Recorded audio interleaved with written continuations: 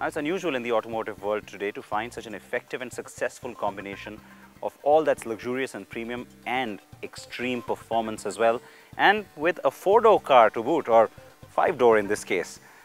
Now, it is this roofline, this coupe-like roofline that we keep going on about, that's the effective signature when it comes to Audi's Sportbacks. It started with the A5, it's something that's been sort of perfected and honed a little bit better when the A7 came out with this shape. It looks really nice, looks so different and distinctive on the road as well, and it doesn't really compromise too much on the headroom on the inside.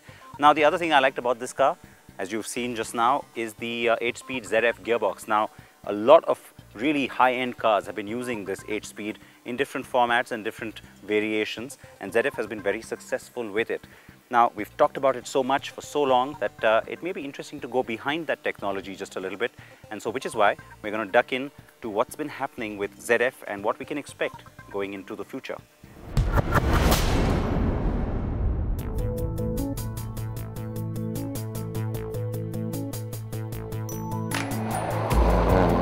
Zahnradfabrik Friedrichshafen. It takes some time to pronounce that correctly, or at least get close. It translates to Gearbox Factory, and ZF, the German engineering firm we are talking about, is famous for exactly that. Making gearboxes. The company started its operations in 1915 in the aerospace industry, and in 1919 entered the passenger car and CV segment to make transmissions. Today, ZF's brilliant 8-speed automatic transmission does duty in a range of cars, from Jaguars to BMWs.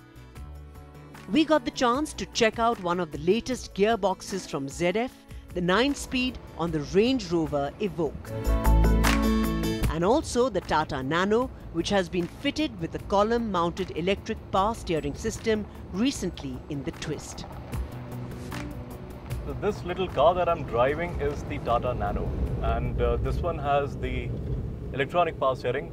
It is developed by ZF, and what they've done is fitted a small motor onto the steering column itself.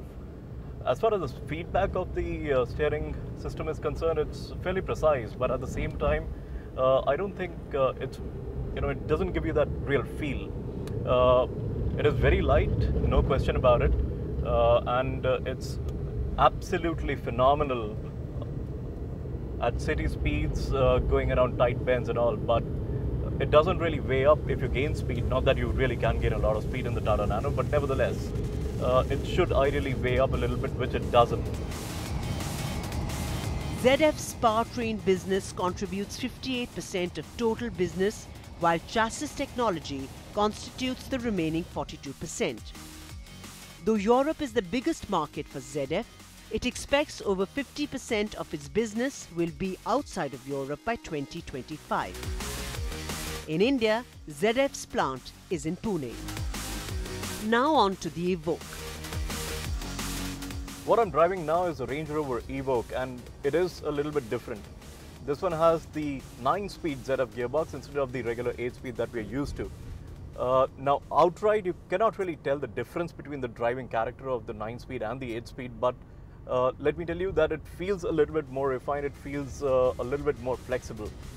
It is also going to be a little bit more fuel efficient.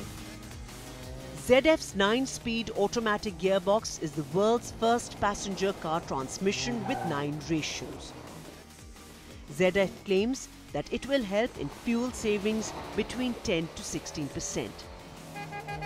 This transmission is designed for passenger cars with a front transverse-mounted engine and for front-wheel drive or all-wheel drive applications.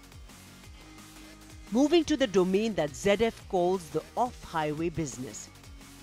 It manufactures and provides a host of engineering solutions for working machines like backhoe loaders, graders, wheel loaders, etc.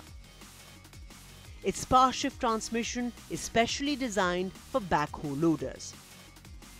Other interesting products like graders also use ZF gearboxes.